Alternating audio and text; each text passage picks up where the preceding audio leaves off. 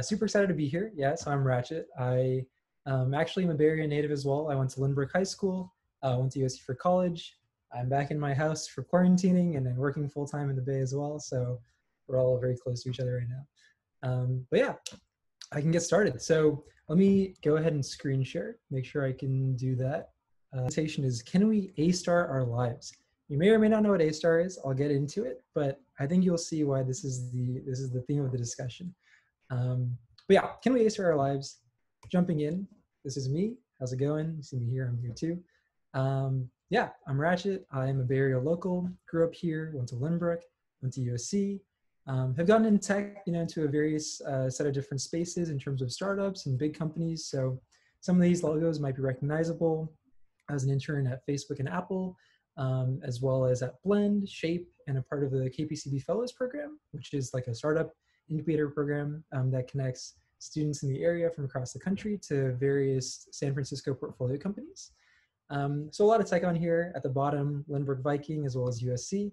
So kind of a little spread of what I got involved in. And yeah, this is kind of generally what I've been working on so far, what I've been doing.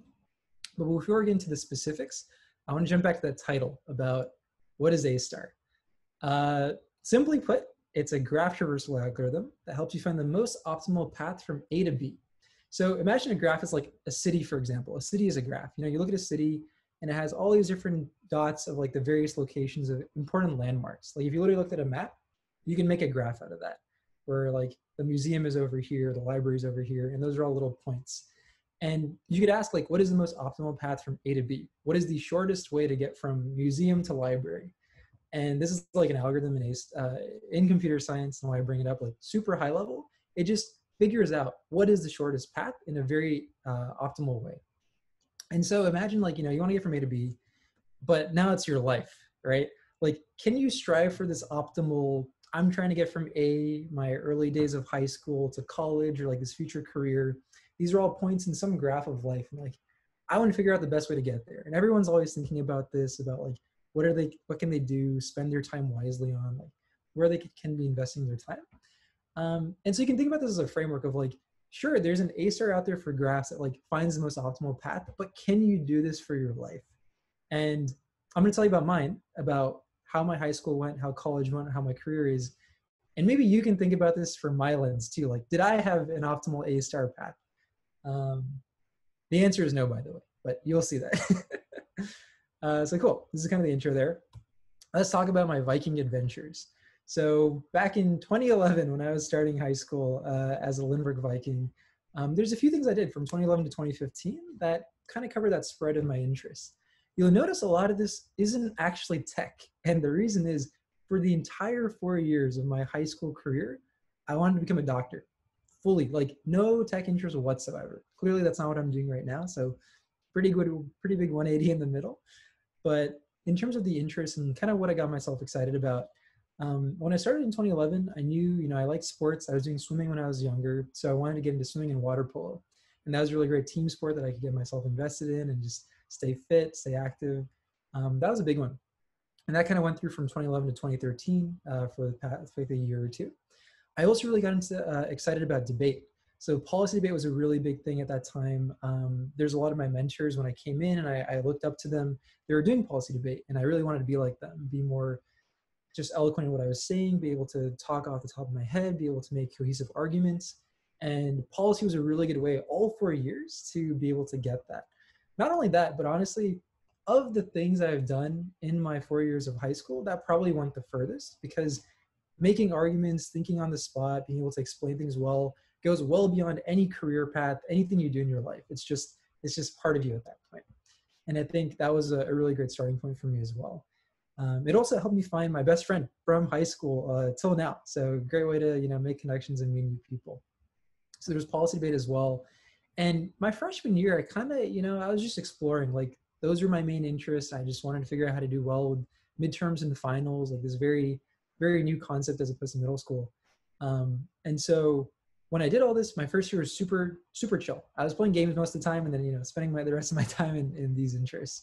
And for that summer, I was like, I really enjoyed debate. It's fun. I made this really good friend as well. What if we go to a debate camp together? And so that summer, I went to Michigan Debate Institute, MNDI, Michigan National Debate Institute, for policy debate. Super great experience, get to be away from home for a month or two, learning the ins and outs of different policy debate techniques, being able to debate with other people, making these friends that I still talk with, 5, 6 years later. So a lot of this kind of the first year was formed around enjoying debate, enjoying what I was doing there. No real career interests yet, just trying to figure out how to do classes well. The one thing I did enjoy though was bio at the time. I realized I loved bio, I loved the life sciences, just understanding you look outside the window and you're like, okay, I know about the alternation of generations of a gymnosperm versus angiosperm, like random science facts about life, like life cycles of trees. And it's not really useful for anything else, but it's really cool to know how the world works that way. And that started pushing me a little more into the STEM side and enjoying bio, wanting to go more on the pre-med side. So for the next year, 2012 to 2013, I started getting a little more invested in the sciences, but also just trying to figure out what other interests could I get myself involved with. And French was a really big one that I started putting a lot more time into. So for context, actually in middle school, I'm not sure if that's the same case for your high schools or middle schools, we had 2 years of language in 7th and 8th grade. And I started off taking French there. And I loved it so much, and the culture, the experience, that pretty much for the next 4 years of high school, but starting off in sophomore year, I really invested my time into that. So getting involved in my French Honor Society, listening almost exclusively to French music for entire years straight to understand it better and just get to know that well. Really enjoying the culture and the cuisines, things that again, not very specific to a career path, to anything that's okay, I have to optimize for this in my life. It was just a passion that still sticks with me today, and also a great way to make that community for yourself. But kind of alongside that, on the realm of the career side, I really did enjoy STEM still. And I felt like it was something that bio was still getting more interesting. I was doing chem honors. I was doing a little more dabbling into science fairs as well, and science bowls. And that ultimately led to me going to Cosmos for that upcoming summer. I'm sure you might be familiar with it. It's a pretty big STEM program here that is housed in a variety of UCs in the area. And it's basically just a summer camp for 2 months straight, where you basically get to learn in a specific domain. For me, that was biomedicine, biomedical engineering. That was the cluster I went to at UC Irvine. Super interesting stuff over there too. You get to learn about how to suture, working with robotic machines like Da Vinci robots to do surgeries. Obviously not on real people, but playing around with those materials. Again, great communities that you get to bond with. No homework, so it's literally just learning and then having a great time afterwards with your friends. So you look at the theme here, and it's a lot of these side interests that were just more for personal growth, learning new languages, being able to be more eloquent as a speaker. And then that also supplementing a lot of the work I was doing in science fairs at Cosmos. You kind of can draw the parallels there where, for example, you take a science fair. I done this 2 or 3 years in a row from 2012 to 2014, where I was able to work, I was able to go to the regional synopsis science fairs and then go to the California State Science Fair in LA. And a lot of that actually comes down to, obviously putting in the work, understanding all this research that can translate to a really cool end impact for the world. But then you realize, end of the day, it's literally just you talking to judges and selling them on what you've done. And a lot of selling things on what you've done is directly transited from what you've done in debate, which is this is a person, I have to convince them of this cool thing that I've done, and I'm just going to go and do that in the next 10 minutes. And that correlation ends up working out really well, because STEM in general is one of those things, and even in life, as you look forward, it's a big focus around making sure that whoever you're talking to, your audience, you guys right now, or your friends, or a judge, they are on the same page, they're listening to what you're saying, they're interested in it, and you can convey that well. And you can find all these parallels in literally anything that you do. That's why I keep looking back to debate as something that will last for however long that I decide to keep talking to people, because they're very intertwined in just how useful it is to be able to keep explaining your perspective and get people excited about it. So that's kind of a good correlation there. Cosmos leading into science fairs. And then, at this point, I've definitely truncated 3 or 4 years of life that you guys have currently experienced for the past 3 years. It's probably felt a lot longer for you guys than I'm saying it. This is obviously all in parallel with doing work and getting good grades or trying to, and making sure, you're keeping up with your friend groups. But this is kind of like that main path as a Lynbrookian. And then 2014, as you guys are probably feeling, you're juniors, you're in this pivotal moment where it's this main year of like, I have to do SATs and I have to do like all of these things that I'll, set myself up for like a good way of framing myself for colleges and like solidifying my interests now. As you can see, like a lot of this is geared towards pre-med, towards biomedicine, like engineering that way. Not even like CS engineering, just STEM engineering. So 2014 came around and I was like, this is that pivotal summer and it's like the main one, you talk about before colleges and like the main conversation point. And for me, I realized that I really enjoyed neuroscience. So actually one thing all 4 years, you'll see this picture of a brain there. All 4 years I was a part of my school's neuroscience club as well. And it was this really interesting coincidence where when I joined, I was talking about role models. My policy captain and the president of my neuroscience club were the same person. And I aspire to be this person because super, eloquent and great person to talk to, really, really smart, leading this great neuroscience initiative. And interestingly enough, by 2014, I was in that same position as the captain of my, as policy debate team, or like co-captain and neuroscience president. And I almost like framed my way of thinking to be in those positions.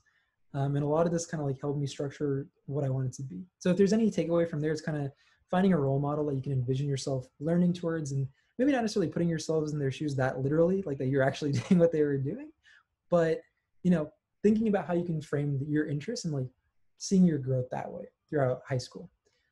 So yeah, 2014 was a really big year where I wanted to get more involved in neuroscience. So I had this super awesome opportunity where I actually went to India for the summer and I shadowed a neurosurgeon. And there's things you can do in India, obviously a little more relaxed in terms of regulations that you can do over here. So that's a cool opportunity where I was actually able to scrub into neurosurgeries, like literally, like you watch on the shows, scrubbing in, washing your hands, like putting on the full suit, standing in the room where the surgeon's operating on the surgery table. One of the most memorable moments was I was pretty much in the room for like 5 hours while the neurosurgeon was operating on an 8-year-old who had a tumor in their spine. And he was literally like, cutting through every single layer of the fat and the tissues, like peel away where the tumor finally was, calling me over to like peer over and explain every single level. Pretty crazy experience that, gets you a little more perspective on, is this what I really want to do long-term? Like, do I want to be a doctor long-term? Because if there's anything that you're going to take away from all this, I think it's that it's one thing to say, I want to do something off of enjoying or doing well in a class. Like, it's not necessarily the case that getting an A in bio and loving it translates to you being a doctor, like wanting to be a doctor down the line. I'm just giving my perspective in this case, because that's kind of almost how I was judging my high school pathway. And I kind of found out like, this is super cool, but maybe there are other interests I could also consider, because I don't necessarily think there's like a very strong correlation there. And so you see this little like computer icon at the end of 2015. Literally when I was making my college decision, I take an APCS as just a fun class to like enjoy, and I enjoyed it, like did well in the AP tests and grades, but I never entertained it as a career pathway. So this entire time I'm like, I want to be a doctor.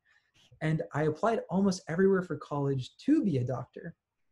But 2 places that I applied for CS, 2 or 3 places were USC and Georgia Tech, and actually like 1 or 2 other places. Literally no CS backing, right? It's just me having that APCS and then this whole list of things I've done that are putting me in a position to apply as a pre-med. And then ultimately, it came down to these 2 decisions.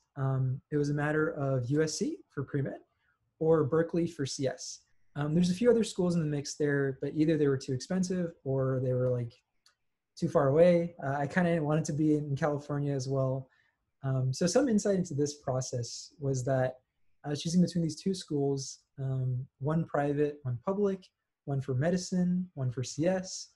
In terms of other factors, like for me, it came down actually, it was oddly convenient enough where I could make this decision. Like USC is very expensive, but I was fortunate to actually get a full tuition scholarship, which actually made it comparable between Cal and USC. Is like, I don't have to shell out $70K a year versus $14K a year and have that be a really big consideration. So that, different per person, but definitely levels the playing field. And then the question for me again was like, I'm interested in CS and I'm interested in pre-med now that I've been doing for so long. Like, there's this really big crossroads. And for me, it almost came down to a decision where USC as a private school just had a lot more flexibility, where I could just show up and say, I want to do this. And maybe, a semester later, I decide I want to do something else. And as a private school, they can let me do that. Where in a public school, you'll often find that you have to spend a semester or two just showing like, I can get a 4.0, that I deserve to be in this new major. And you kind of have to put in that work there. So some pros and cons. Also USC, I was able to visit the campus for both of them.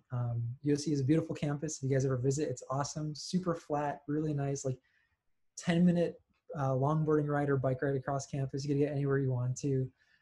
So pretty, pretty interesting spread here.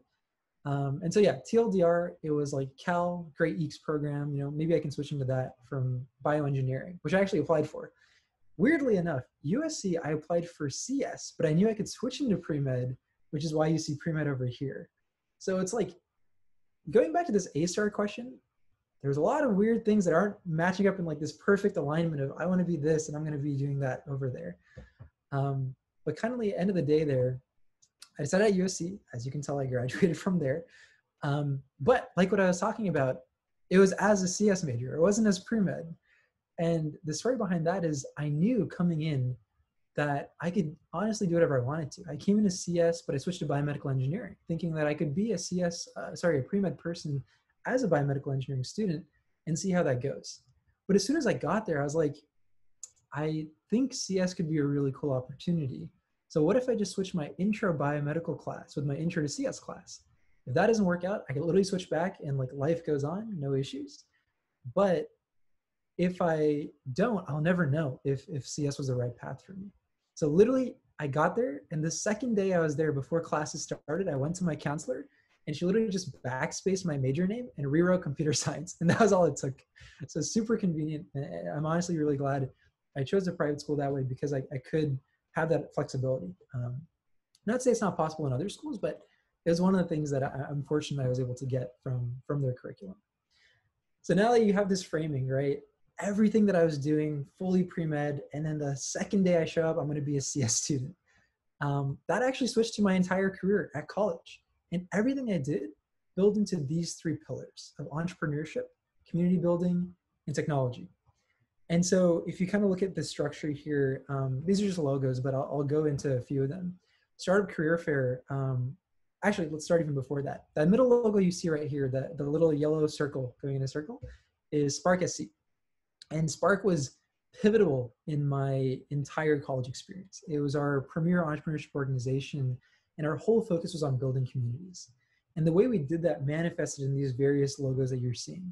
So Startup Career Fair was one example where we basically, as a student org of 6 people, built an entire startup career fair for USC. Like thousands of people attending, completely independent of USC's faculty or administration. Just us deciding, you know what? We're going to fundraise from these various startups in the LA community. We're going to get them to show up on campus, and we're going to get people jobs. And like thousands of students show up that day. We're going to make sure everything's going well and get people jobs at like Snapchat, Tinder, Daiquiri, Jaunt, like all these really big startup names. And that was a super crazy experience, because that was something I had the opportunity to do my second semester freshman year. So I was 18. I literally like had been at this school for 4 months, 6 months, and they gave me the opportunity to leave. Cool. Little echoing. And yeah, it's these type of opportunities that if you can get involved in, like community building especially, it's not related to your major whatsoever. It's just, I want to get people excited about startups. You have this chance to really just go in and get all these people in one place and really feel like you're fulfilled making that impact. So Startup Career Fair was awesome. Got to do it early on, like really gave me a taste for these community building experiences, and also connecting the outside entrepreneurial community in LA to the ones on campus. So that was Startup Career Fair. The one at the bottom with this little circle is called Founders. And it was similar in that sense where we were like, it's hard to get that perspective of building companies on campus. What if we got people in LA, founders, CEOs, to show up and give these talks? Some of your previous talks had founders or like VCs or big names that actually had done these crazy things. And like, this is a great example of a platform where you can showcase that. But we wanted to bring people explicitly from LA to USC and get Trojans excited about doing this on campus. And so Founders is a way to do that, where you could get founders, CTOs, COOs of like cybersecurity companies in the area or big social media companies to just show up on campus, sit in a round table. Like imagine all of us just sitting in a circle and having a full Q&A panel. And that also brought the sense of fulfillment where you could connect people from the community. You could feel like you're the person leading that, bring this entrepreneurial aspect, and also technology usually of like tech companies in the area all into one space for a span of an hour. And that was just a really fulfilling feeling as well. One of my proudest moments though, I would say, was as part of USC Hackers, which is this little hexagon you're seeing on the top right. And USC Hackers was an opportunity that I got to lead as a committee inside Spark that I led for a year, where this is actually tying more into the tech side. I really wanted to get a feel for like, I was pre-med this whole time. Now I'm going to be in tech. Like, what does that mean? And a big part of that is actually building your tech community. And it's like, whether you're pre-med, whether you're tech, whether you're architecture, it doesn't matter what you're doing. The people that you're surrounded with are going to be the most important in your college career. And USC Hackers' entire vision was, can we make a coding space where people can come together every single Thursday from 8 p.m. till literally the next day, like overnight, to just code together, to drink, drink boba, eat some sandwiches, like drink coffee, have some nice vibes playing in the background on speaker, and just enjoy for like the entire night. And that was our vision as part of Hack Nights, is what we called it. Every Thursday, just having this hacking forum. And that was probably the most like an inflection point, I'd say, in my college career, where you kind of bring all these three pillars together into just one space. And it really makes you feel like this is what college is about meeting people, about getting better understanding of technology, bringing in student speakers to like talk about what they're building, feeling like an entrepreneur in the sense of building communities, not necessarily building companies. So that was a really great just outlet of tying all of these three pillars together. And then finally, HackSC, which was technically part of Spark, got split up. It was USC's premier hackathon. It is USC's global hackathon. Like, this is the one that kind of defines the university. And if you're interested in tech at all, I'm sure you know, like, hackathons are a big part of the culture. You literally take a weekend and you can build anything. You just sit down with some friends, you build anything. And the best part about hackathons too, and I'll always tie this back to debate, is it's literally like a startup career fair. It's it's like a science career fair. You show up, you do something, whether you've been doing it for the past few months or for a weekend, and then you're just talking to judges and you're trying to sell your vision. And based on how well you can sell and how interesting your product is, you get rewards for it. You're like, oh, you deserve a Google Chrome, like a Chromecast. You deserve an Apple Watch, like blah, blah, blah. Just fun stuff like that, where you can kind of have this feeling of, I built something super cool and I can get validation for it within 2 days. And so HackSC was really great for me because I actually got to see it from both sides. My first semester when I was at USC, trying to figure out how to be a CS student, it was one of the first things I did. I made a group of 3 or 4 people and I attended HackSC, and we actually built this, app where on an Apple TV, you'd have 4 screens, like a 2x2, and you could modify the video playing with your iPhone touch gestures. So like if you swipe it, if you shake it, it would manipulate the screen. And like make it either like static or swirl effects. And you could hover your phone camera on a QR code and it would start playing music as you put it over the QR code or not. Just like a super fun, very random feature, right? Like not particularly useful. But then as you talk to judges, you're like, wait, what if this is the future of television? What if this app becomes how people interact with TVs for like the next decade? And like you use your phone to pan around different experiences, blah, blah, blah. Like you come up with these crazy visions because that's the environment you're in. And it ended up working out super well. We actually ended up winning the first place prize for like Apple's hackathon there, which was, Apple was one of the judges. And not this Apple Watch, but the one before it that I wore for 4 years was the prize from HackSC. And so it was just like, it was this amazing memento, like for all my college 4 years, like what was on my wrist was the reflection of what I wanted to do for the next 4 years. And the great thing was in my senior year and junior year, I was actually a lead for HackSC. I was the director, kind of like making it happen. So I was able to see both sides as an attendee. And then 4 years later, like, what is it like to make this experience for people coming in? And so hopefully this kind of gives, a good breadth of with these 3 pillars of my main interests. Again, like this could apply to pre-med too. You can still build communities in pre-med. You can still be an entrepreneur in the pre-med space. You can still integrate tech into the pre-med space, no matter what you're doing.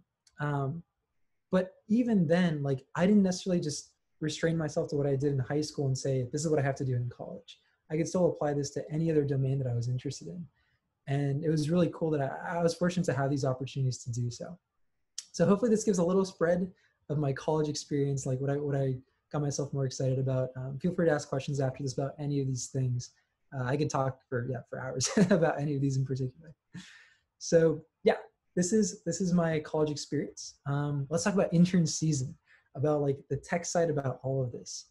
So this is a little spread of what I've done. I definitely had the opportunity, and I was really fortunate to be a part of a lot of different intern experiences over the course of my college career.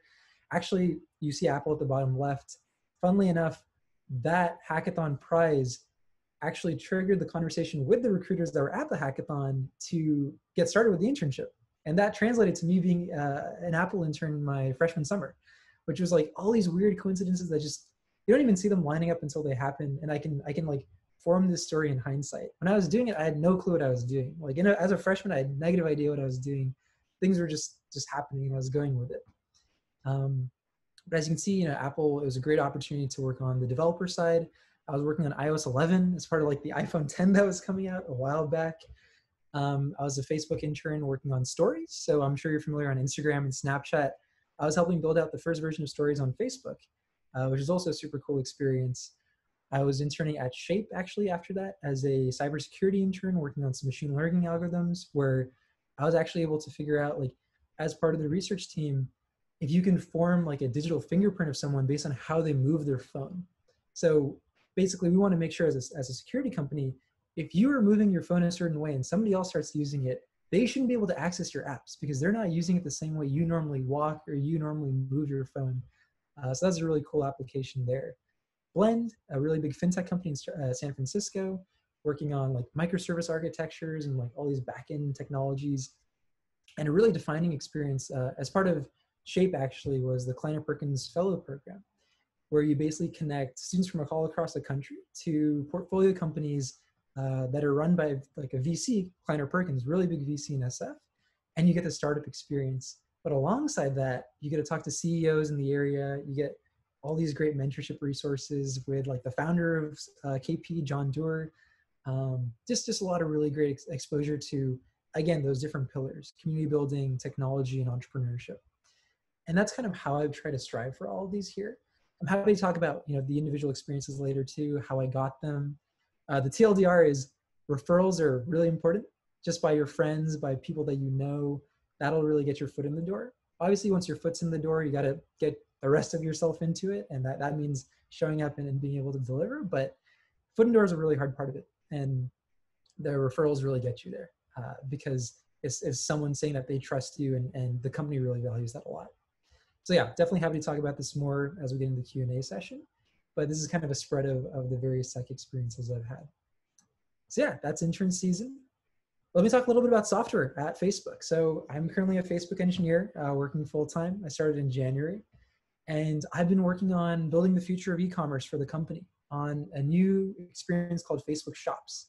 I can't go into too many details, obviously. This is still up and coming, and it's a really big push, but it was pretty awesome where I actually had the chance to go into the e-commerce space, and Facebook is one of those places where we do a lot of things, but one of the things we can do really well is connect you to brands, because brands have pages and they have this social presence, and we have the option to like basically bridge that between you and the end of brand. So this is actually an example of what we launched back in April, Facebook Shops for Spearmint Baby, which is it's like a shop for parents who just had kids and they want like kids clothing or like make them trendy or looking cool. And it's basically a shop platform. You can shop different collections. You can see items for yourself.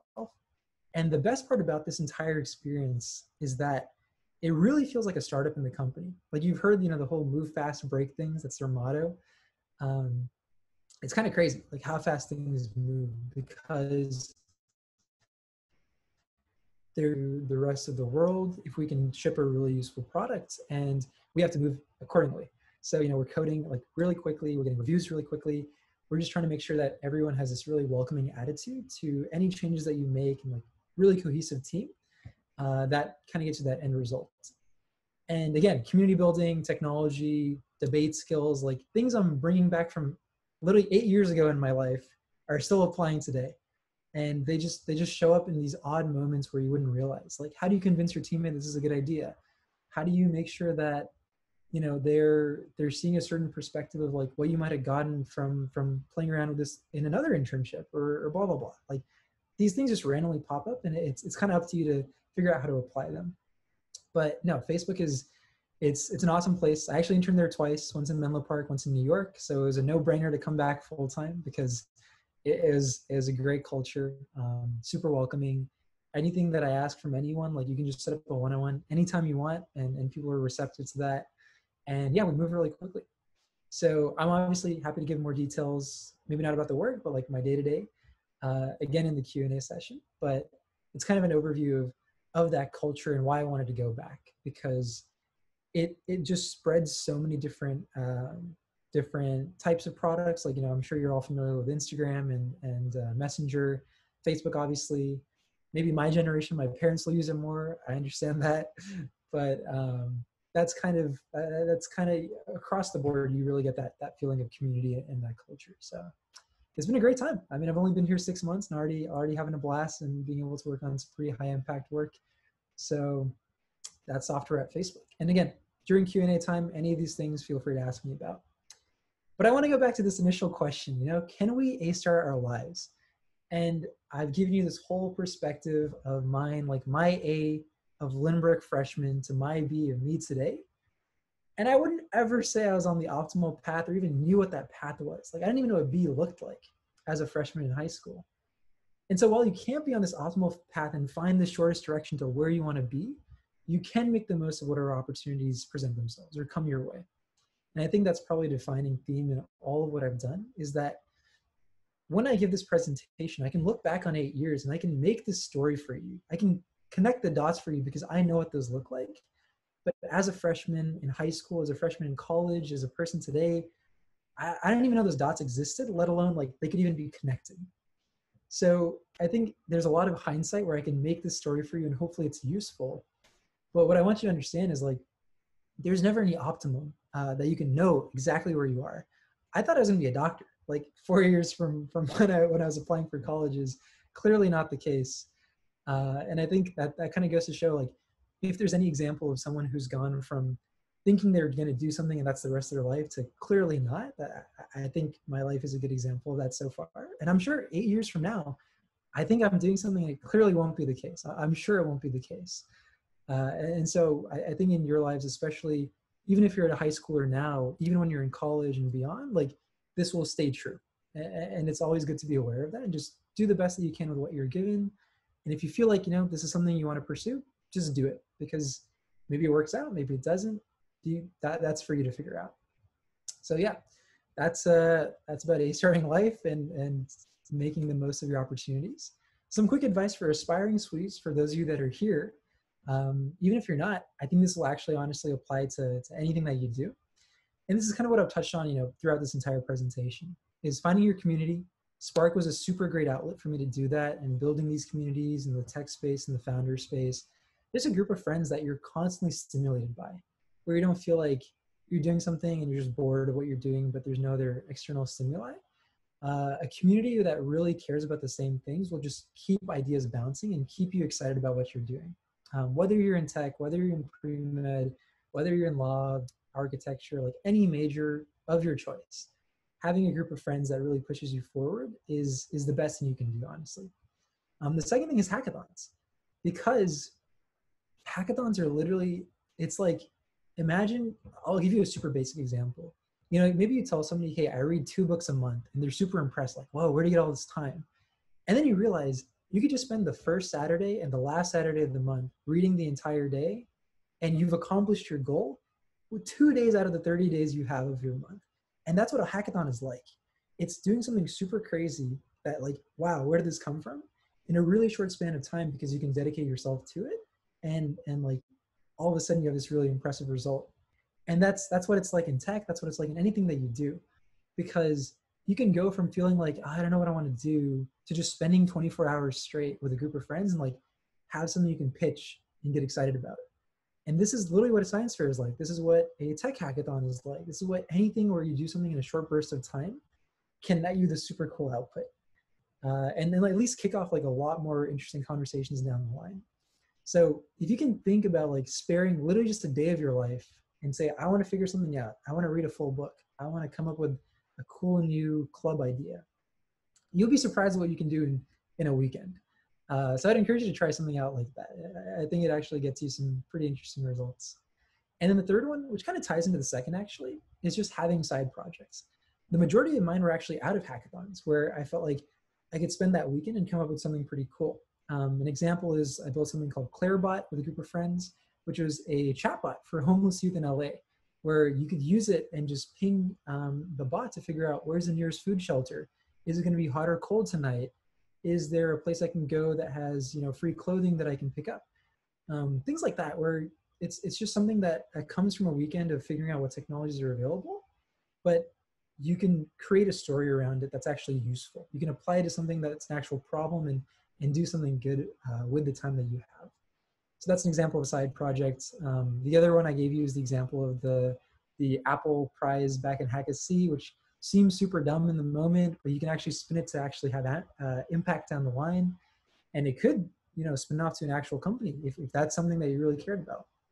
It's just all these things like that you can put in your time in and get pretty excited about.